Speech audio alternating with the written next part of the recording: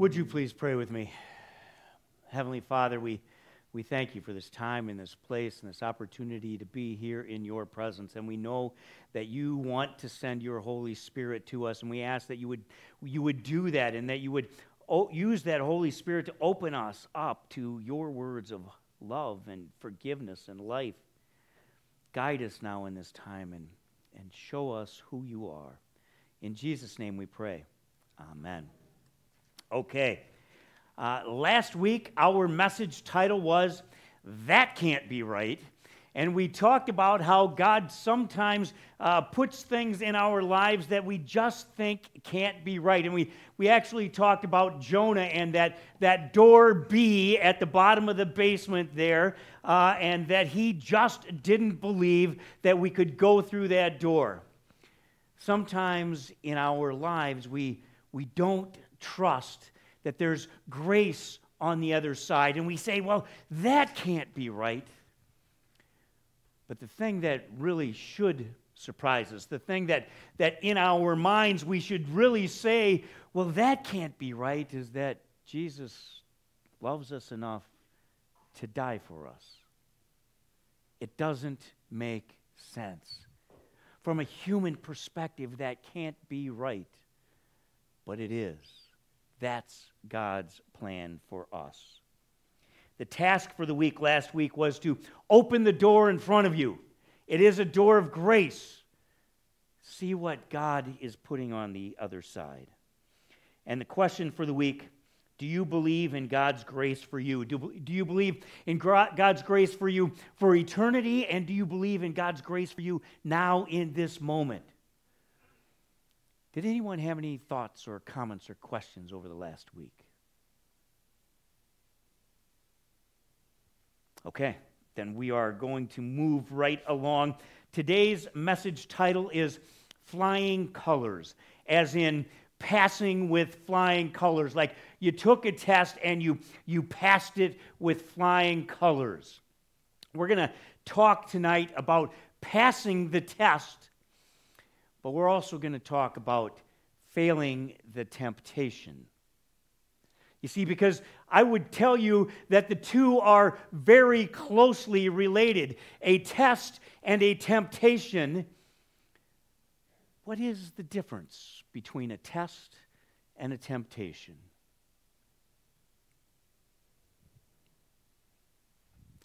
Well, some may disagree with me, but I'm going to suggest to you that a test, if God is going to test someone, he wants them, like a teacher in school, he wants them to pass the test. On the other hand, the devil wants you to fail the temptation. You see, I believe that the difference between the tempt and the test is actually in the heart of the tempter or tester. God tests and the devil tempts. The tempt or the test reveals the heart of the tempter or tester. And the response to that tempt or to that test reveals the heart of the tempted or tested. How we respond to the temptation, how we respond to the test reveals a lot about ourselves.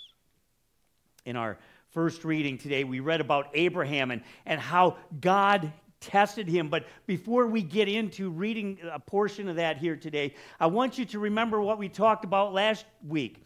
That Abram at that time was 99 years old, and God said, you're going to have a child. And he said, well, that can't be right.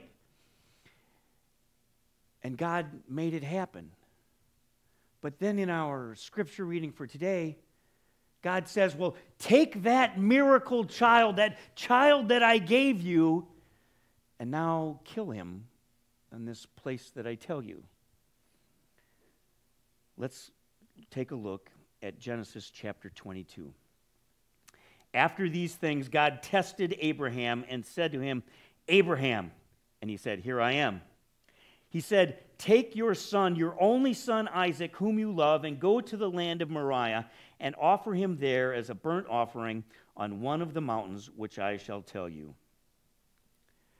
Abraham just got this child. I mean, and we don't know how old Isaac was when this happened, but Abraham had waited 100 years for this child, and now God was going to ask him to take him.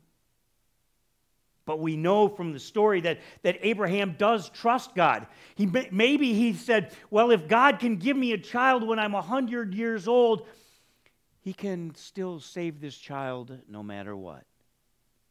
And so Abraham obeyed, and he took him to the mountain. And continuing in verse 10, then Abraham reached out his hand and took the knife to slaughter his son. But the angel of the Lord called to him from heaven and said, Abraham, Abraham. And he said, here I am. He said, do not lay your hand on the boy or do anything to him, for now I know that you fear God, seeing you have not withheld your son, your only son, from me. Abraham clearly passed the test. He did what God wanted him to do, and he was prepared to take his son's life. And God spared him from doing that. Abraham passed the test. Now let's take a jump to our gospel reading, where we find Jesus, after he was baptized, went out into the wilderness to be tempted by Satan. In Mark chapter 1.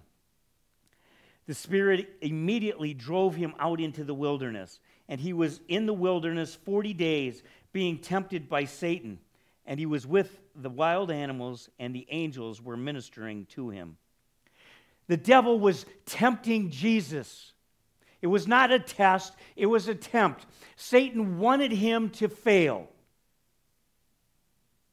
Now, first of all, one of the things I want you to understand about this, that word cast or drove out, that the Spirit drove Jesus out into the wilderness, is the same Greek word that when Jesus cast out a demon,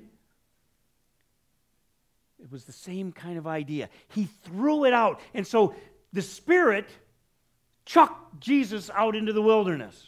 He just gets baptized, and the Spirit throws him into the wilderness to be tempted. Now, normally, we have a party when we have a baptism. But Jesus went to temptation. And in fact, that's probably not too dissimilar than what happens in your life and my life. As soon as we are baptized, as soon as we come to faith, every time that we grow in our faith, the temptation grows still further. Think that the Christian life should be easy, but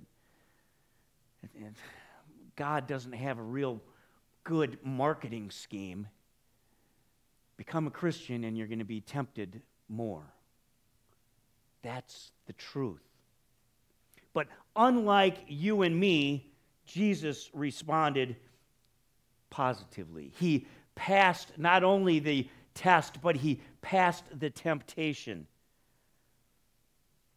Now, you and I, we don't always know if it's God testing us or Satan tempting us. We've got to understand that Satan is lying in wait for us, trying to ambush us. While God may test us, God does in fact test us. Not just Abraham. In Judges chapter 3. Now these are the nations that the Lord left to test Israel by them. That is, all in Israel who had not experienced all the wars in Canaan.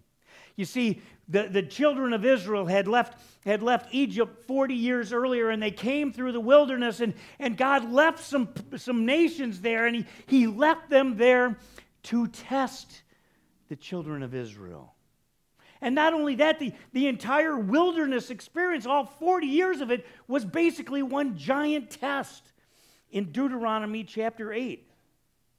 And you shall remember the whole way the Lord your God has led you these 40 years in the wilderness, that he might humble you, testing you to know what was in your heart, whether you would keep his commandments or not.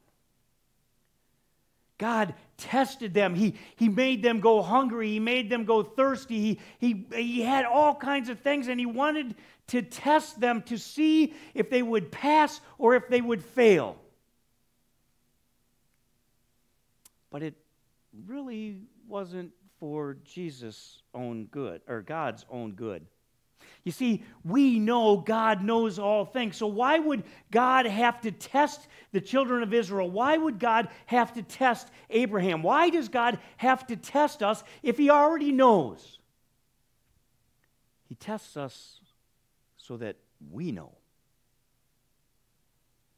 Not so that he knows, but so that we know. God does test you. David writes in Psalm 11, "The Lord tests the righteous, but his soul hates the wicked and the one who loves violence." In Jeremiah chapter 17, "I, the Lord, search the heart and test the mind and give every man according to his ways, according to the fruit of his deeds." Jesus tested his disciples in John chapter 6. Lifting up his eyes then and seeing that a large crowd was coming toward him, Jesus said to Philip, "Where are we to buy bread so that these people may eat?" He said this to test him, for he himself knew what he would do. Jesus tested his disciples. God tested the children of Israel. God tests you and me, not so that he knows where our heart is, but so that we know where our heart is. Whether we pass or fail, it helps us to understand where our heart is. In the temptation of Jesus, the battle between the King of Light and the Prince of Darkness, Jesus passes the temptation. And he does it for your good and for my good. Because we fail in the temptation all the time. We are the ones who can't pass the test so often. But God wants you to pass the test. And he wants you to know. And if you don't take anything else out of this message, I want you to know that God does not leave you alone in your wilderness. God is there with you during the temptation and during the testing. It is difficult, but you are not alone. In James chapter 1, "Blessed is the man who remains steadfast under trial, for when he has stood the test, he will receive the crown of life which God has promised to those who love him." And watch how James connects testing and tempting here. "Let no one say when he is tempted, 'I am being tempted by God,' for God cannot be tempted with evil. And he himself tempts no one. But each person is tempted when he is lured and enticed by his own desire." You are not alone. God will test you. When you have stood the test, you will know. God does not tempt you, he tests you. But you and I, we are enticed by our own desires. You see, the truth is, we want to fail. You want to fail. That's why you take that extra brownie. That's why you sin. That's why you do those things, because you want that more than you want to obey God. We are enticed by our own desires.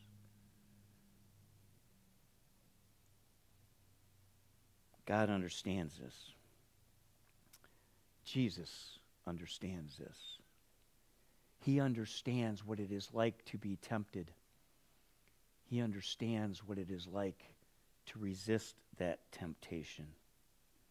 In Hebrews chapter 4, For we do not have a high priest who is unable to sympathize with our weaknesses, but one who in every respect has been tempted as we are, yet without sin.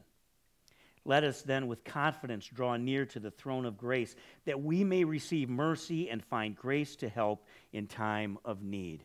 We can have confidence. When Satan came to Adam and Eve, Adam failed. He failed in a beautiful garden. When Satan came to Jesus in the wilderness, Jesus succeeded. He did it for you and for me. He passed that test so that when he was hung on a cross, he was innocent, and it made his sacrifice worthwhile for you and for me. If Jesus had sinned, it would have just been another guy dying. But because he refused to fall into temptation, his sacrifice was enough for all of us. God comes into our life to strengthen us. Paul writes in Romans chapter 12, "Do not be conformed to this world, but be transformed by the renewal of your mind, that by testing you may discern what is the will of God, what is good and acceptable and perfect." God uses testing in our life so that we may know what is good and acceptable and perfect. God uses testing in our lives so that we can know His will. God uses testing in our lives so that we can know our hearts and know His heart. But He will never give you a test or a temptation that you cannot pass. In fact, God doesn't give you a test, never gives you a test that you can't pass. He's always there, always with you. In 1 Corinthians chapter 10, "No temptation has overtaken you that is not common to man. God is faithful, and He will not let you be tempted beyond your ability. And with the temptation, He will always provide the way of escape that you may be able to endure it." I started this message, I began with saying that God tests you, and the difference between a test and a tempt is the heart of the tester or the tempter. God does test you. But now I want to help you understand a way to help you get through the test or the tempt. Because a test and a tempt can look identical. So believe that each one is a test from God. That He is there with you. And this is just an opportunity for you to show your love for Him. If you put your own desires, or if you stop being enticed by your own flesh, trust in God that He's there with you. You see, you are not alone. You don't have to go into your wilderness alone. Your wilderness of testing or tempting, it truly doesn't make a whole lot of difference, because if you believe that God gives you His Holy Spirit, not only will He forgive you when you fail, but He will strengthen you to pass. You and I, we have all kinds of things in our lives that will tempt us. Satan wants to tempt you. Satan wants you to fail. He prowls around like a roaring lion. But God wants you to pass the test. God will be with you. God gives you the cheat sheet for the test. It is God Himself who will pass the test for you. As we are driven out, as we are cast out, chucked out into our wilderness of testing and tempting, know that you're not alone. That God takes care of you in that wilderness. He will be with you, and He will strengthen you in every way that you may need. Okay. Comments, questions, thoughts?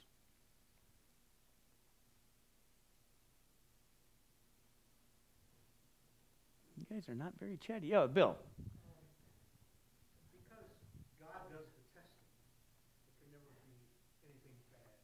Because God does the testing, it can never be anything bad. And if it is difficult and we can't lift that barbell, we have His grace, right? If it's too heavy, if it's beyond our capability, yes. Thank you. Anyone else? Okay, here's your task for the week. Pass the test. Look at it all as a test rather than a temptation. You want to fail the temptation, look at it as a test, and perhaps you can pass. And the question of the week, ask yourself honestly, do you prefer the test or the tempt? Which one is it? Let's pray. Heavenly Father, we thank you for your forgiveness. And we know that we fail and we fall into temptation every day.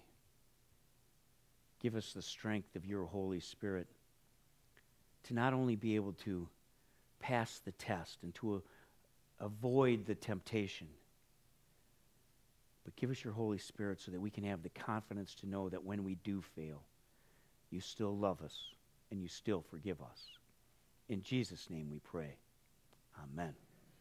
All right, and Ken is going to bring our offering